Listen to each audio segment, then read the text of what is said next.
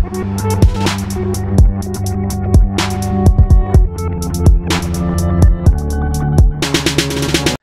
guys, so basically for today's video, I was just messing around with my green screen stuff. Obviously, I didn't have enough room in my apartment to get my full body in the shot.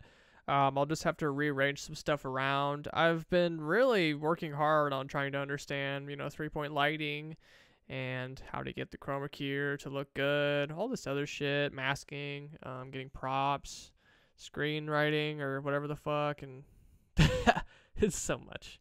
It's so much shit for such a silly fucking film. But I'm excited. We'll see.